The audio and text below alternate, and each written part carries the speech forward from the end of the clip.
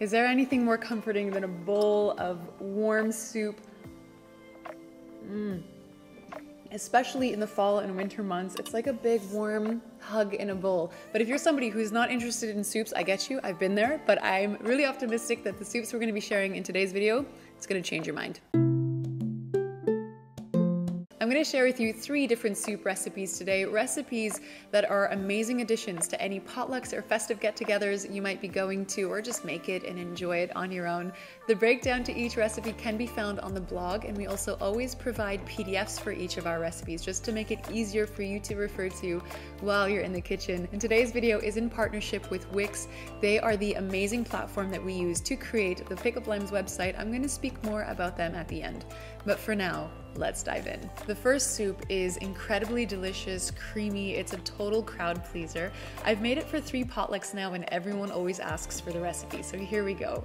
We'll begin by peeling and roughly dicing 2 medium yellow onions, and we're gonna also roughly chop 3 red bell peppers, also known as paprika, as well as 1 medium zucchini, also known as a courgette.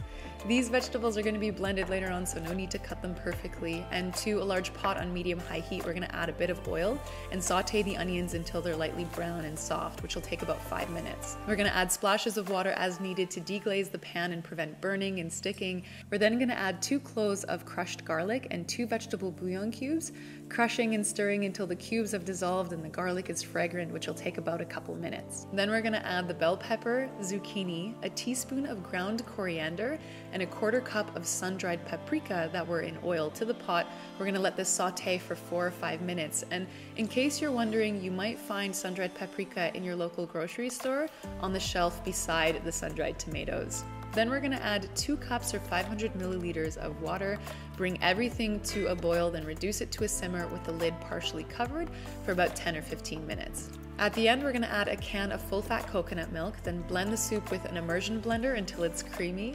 Alternatively, you can also use a standing blender to do this, and then serve it while it's hot and garnish it with your desired toppings. If you want to get fancy, you can decor it with some reserved coconut milk or top it with some fresh homemade croutons, sprinkle on some black sesame seeds or fresh greens like rosemary, but seriously, this one doesn't need any garnish at all. It's incredibly delicious as is. And in case you're wondering how to make some croutons, it's really simple. Just take some bread and cut it or rip it into little bite-sized pieces, then add it to a pot on medium-high heat with some olive oil, and add equal parts of some garlic powder, Italian spice, onion powder, and a sprinkle of salt and pepper. Then mix it all together and let it cook for 10 or 15 minutes to toast, stirring it on occasion until it's crispy. Alternatively, you can also cook it in the oven instead of on the stovetop. And by the way, the soup freezes incredibly well, so I definitely recommend making more than you need and just stash some away for later. It's a light and wintry starter that won't fail to impress, I guarantee it.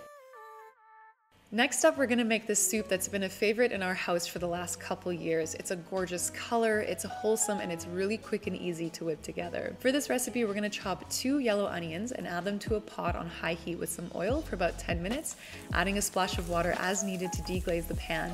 And meanwhile, we're gonna peel and chop 3 medium sweet potatoes. Now, if you find that cutting your sweet potatoes is difficult and you don't have a knife sharpener, here's a quick tip I've mentioned once before. Use the bottom of a ceramic cup to sharpen the knife in the same way you would with a knife sharpener. And of course, be careful anytime you're handling knives. Then give the knife a rinse under the sink before you start chopping. You're gonna notice it's gonna cut through your sweet potatoes like butter. We're also gonna peel and chop 2 medium beetroots. This is what's gonna give the soup its beautiful fuchsia color. And back to the pot, we're gonna peel and crush 2 cloves of garlic, giving it a stir, letting it cook for a couple minutes before adding a teaspoon of cumin powder and half a teaspoon of paprika powder, the sweet potatoes, the beetroots, 2 cups or again 500 milliliters of water, and a vegetable bouillon cube. Bring it all to a boil and reduce it to a simmer with the lid partially covered. And when the potatoes are completely cooked through, we can then add a can of coconut milk, blend it using an immersion blender until it's creamy and smooth. Transfer it to some bowls, garnish it again with some coconut milk or pumpkin seeds or some fresh herbs like thyme or rosemary or even beetroot chips, but again, you can enjoy it plain as is. And like the previous soup, this one also freezes well and it can be enjoyed in both summer and winter months. For the last recipe, it's a hearty lasagna soup which can be enjoyed as a meal because it's not just an appetizer, it's a lot more filling than that. The simmering soup kind of lets out this delightful aroma of spices, so your kitchen is going to smell incredible. As always, we're going to start by chopping a yellow onion and mincing 3 cloves of garlic. We're also going to coarsely slice and chop 2 cups or 250 grams of cremini mushrooms. For this recipe, we're also going to use 200 grams of a vegan mock ground beef, but you can also use an equal amount of cooked brown lentils instead if you prefer. And to a pot on medium-high heat, we're going to add some olive oil and saute those onions until they're lightly golden, deglazing the pan as needed for about 5 minutes. And then we're going to add the garlic, 2 vegetable bouillon cubes, and 2 tablespoons of tomato paste. Give it a quick stir, letting it cook for a couple minutes before adding in the mushrooms, vegan ground beef, and all the spices, which is a teaspoon each of Italian seasoning, dried oregano and onion powder, and half a teaspoon of dried thyme, as well as a pinch of salt and pepper. Then mix it all together and cook it until much of the moisture of the mushrooms has evaporated, which might take about 5 minutes. We're then going to add 2 cans of diced tomatoes plus 2 cans of water to rinse out each tomato can.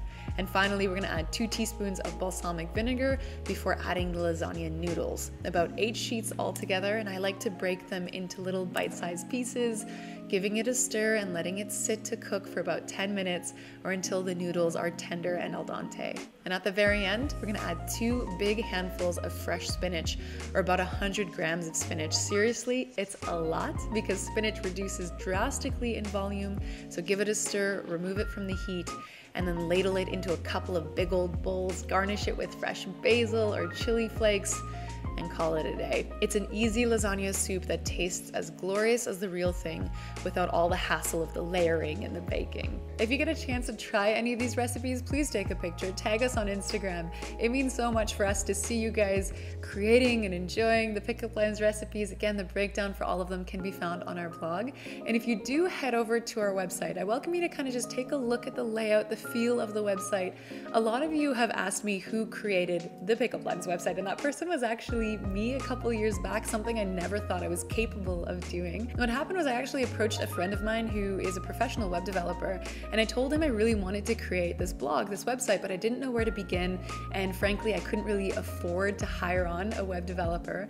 And he was the one that pointed me in the direction of Wix for 2 reasons. He said, for one, it was completely free to try for an unlimited amount of time. The second reason was because he said that you wouldn't need any web developers. You could do everything yourself. You could embed videos, create photo galleries, they have drag and drop features. You can customize your site however you'd like, and that's something I appreciate so much.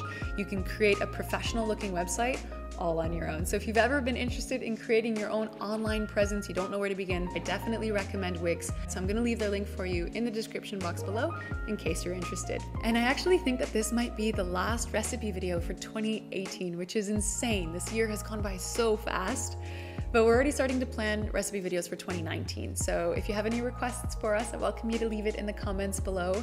And if you enjoyed the video, feel free to give it a thumbs up. It always means a lot when you do. That's it. Thanks a lot for watching. Pickup Lines signing off. We'll see you in the next video.